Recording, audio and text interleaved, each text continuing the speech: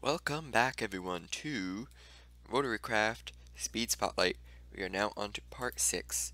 That means we are covering everything from defensive machines to offensive machines to surveying machines to cosmetic machines. There is a ton I want to cover in this, and everything in it is so cool. I got to experiment with all these things and they are just amazing. Time for me to show you them. Here we go. First thing we got is an arrow gun. You take a dispenser, you surround it with some steel, you get an arrow gun, you put some arrows in it, and all you really need is a DC electric engine, and then it'll fire arrows whenever anything steps in front of it, up to that range I've seen with this, but you can power harder and you can get more stuff out. Give a nether star and some glowstone base powder, you get heat ray core, diamonds and glass, you get a lens, then glowstone and obsidian, you get a heat ray barrel. Then you take electrum, copper, redstone, all that. If you replace the electrum with gold and the copper with an ion venter, you get 2 of these, but it's a power module. You take all those things, you put them together, you get a heat ray. I'm going to show you what this is later because it's kind of destructive, but basically it'll set anything in front of it on fire. Now, two circuit boards and a redstone, you get a TNT launcher, and if you put TNT into it, it will launch it. Not actually destroying what's right here, but destroying what's down there. If you power it with at least one of these things, gasoline engine, then it'll go at a maximum launch angle of 2 and a maximum launch distance of 31. You can also get a TNT cannon targeting 8. I have not figured out how to use this, but apparently you can look at a block and the TNT cannon will target it. Now for these sonar units and a turbine, will get you a sonic weapon. And if you power this with a performance engine, it will literally kill anything within this radius. Anything within the second blue radius, it will give some harmful effects to you. Now, diamond, nether star, lapis will get you a force field. And now, power this with a micro turbine, and it'll emit a force field, repelling any arrows or hostile mobs. Steel, a gold coil, will get you one of these wild things. Combine them around a power module, will get you an accelerator. 2 coils and a shaft will get you a generator. Put that with the sonar unit and some other stuff. Will get you a turret aiming aid. Some gears and some steel will get you a turret base. Combine all those things together, you finally get yourself a railgun. This thing takes railgun ammo, which at first takes 3 steel. Then you can add 2 wood, then 4 wood, then 8 wood, then 2 stone for 8, 2 for 8 gold, 2 for 8 iron, 2 for 8 bedrock. It'll get progressively heavier. The heaviest ones will require a gas turbine geared up 128 times for torque to launch, but they are extremely powerful. I'll show you that later. Now glass and some gears will get you a freeze ray, and this will target and freeze any mobs below it using either snowballs or ice, depending on what you provide it. It is a little buggy. It doesn't always seem like to launch, but when it does, it's pretty helpful, so you might want to get a few of them. Now, same thing used for the force field, but with purple you get a containing unit, and this does the opposite. It holds any hostile mobs inside of it. Now you take everything you had before from the heat ray and the railgun, except the accelerator, I guess, and you can get yourself a laser cannon, which is kind of like the ice cannon, except it fires lasers at it, and it's also kind of destructive, so I'm going to show you that later. Now, you pick a pressure plate and an ignition unit, and you can get yourself a landmine, which takes in a coil, and it takes up to 4 gunpowder for a bigger explosion. TNT makes it launch TNT everywhere. Glass makes it do more damage. I don't know what these two do, but apparently they do something. Put in a wine spring. If anything steps right there, it will go off. Now, 2 of the circuit boards, a compressor and a chest, will get you a block launcher. I haven't figured out how to get this thing to work. Right now, all it'll seem to do is launch and place the block right above it, which isn't very helpful. Self-destruct unit, you take some TNT, a circuit board, and a shaft, and when this gets power cut from it, it will blow up pretty harshly.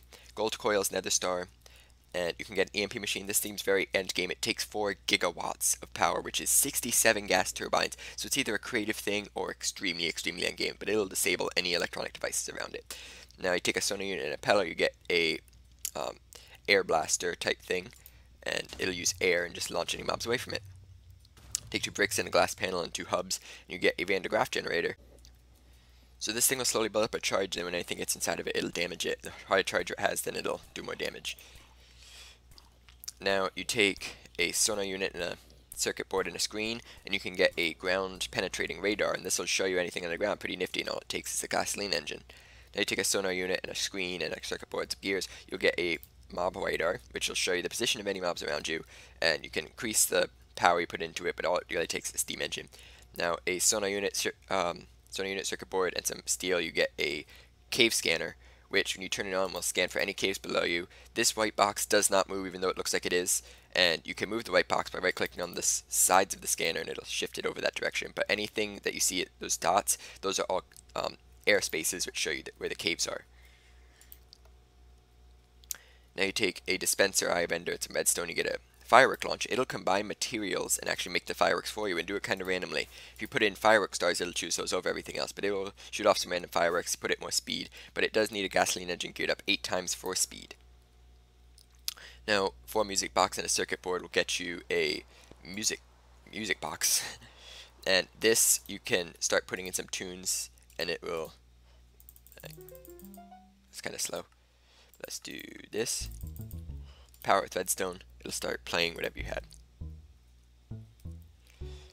Now, glowstone and a circuit board will get you a projector. You've seen me use this before as my introduction, but basically you put in a projection slide which is crafted with glass and paper, and when you power it, it'll shift everything down. You can also make a custom projection slide using redstone, and you can draw whatever you want, save it on your computer, and it'll load that up, and you can see I drew a poorly drawn duck. You get a daylight sensor and a circuit board. You get a silver iodide cannon, which will change the weather. You saw it rained earlier, and this thing actually was what stopped the rain. It launched sawdust into the sky. It takes a gasoline engine power from the bottom, and it will detect when the rain's not what it wants it to be. This will cause it to rain, this will cause it to thunder, and this will cause it to superstorm. This is just crafted with some salt, which is made from just water. Now you get an ender pearl and a circuit board and some steel. You get a projection screen, and this will tell you, like I have it, right click with the book to change the message, and your right click doesn't consume the book, but it will change the message on it. I don't have a book to change it to though. Now circuit board, dispenser, impeller, and you can get a particle display. Give it a wine spring, and it will display any particle you want above it. Pretty nifty. Okay, so wow, that's glitching. That does happen, just so you know. This spotlight was 628.51. That's not what I wanted, but pretty good considering I just covered 4 pages of the book, 3 sections. There's a lot in this mod. I've said from the beginning. This is just proof of that. Now I'm going to do some, just show you some quick demonstrations of some of the things that I didn't get to. I already showed everything. I'm just going to show some of the stuff that I couldn't show in this world because it was a little too dangerous. You saw the TNT cannon. I will show you that sonar unit way over there should still be running.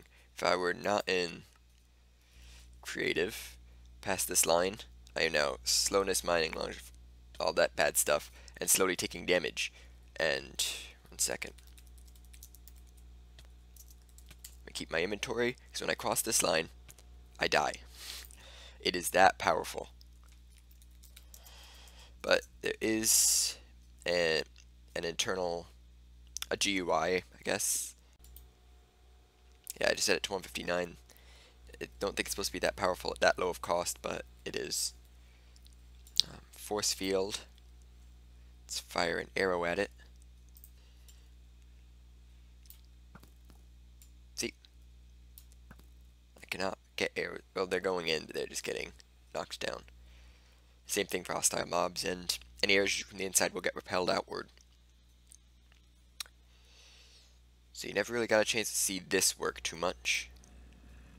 See, it aims kind of slowly, but it will launch stuff at it eventually. Sometimes it takes a little bit longer, but it will freeze it where it is. Like, it'll give it slowness and jump boost that will stop it from moving. Containment unit.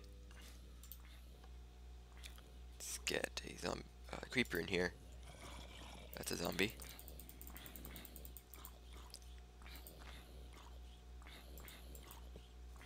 Oh, I just broke it.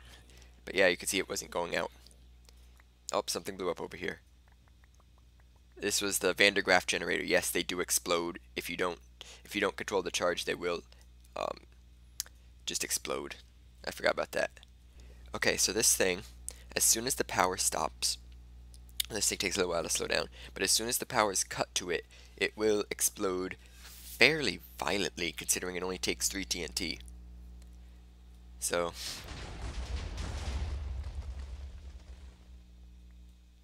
yeah, you can tell why I didn't want to do that earlier. Now there's a few more things I gotta show you. Okay, a few quick demonstrations. Heat ray with a micro turbine. only goes up to right here, but will set any flammable blocks on fire, including any entities. Give it a gas turbine, and the range is basically infinite. I'll just say that. Here is the railgun. After testing, I found that only the heaviest 2 weights will damage the environment. This is what the second heaviest does, and this is from a few blasts of the third heaviest. So I will put down a creeper. See, it aims towards it and fires. And fires. That was one shot. Yeah, the other ones just do damage. So now, let's look at the laser gun. Stop the creeper right here. Move its laser over. Start it turning everything it looks at into lava. Just remember that. And now for the landmines. Okay, so here's the first one. This gives you a little damage, nausea, blindness, the usual bad effects. And here is one that has 4 TNT, 4 gunpowder, a TNT, and a glass in it. And it's a little bit more dangerous.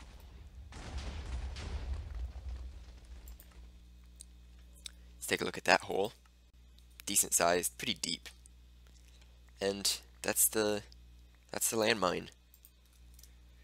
Like I've said from the beginning, this is a dangerous mod. You have to be really careful with what you're doing. And if you mess up, you mess up big. Anyway, hope that helped. And thanks for watching. There should be one more episode left. Bye-bye.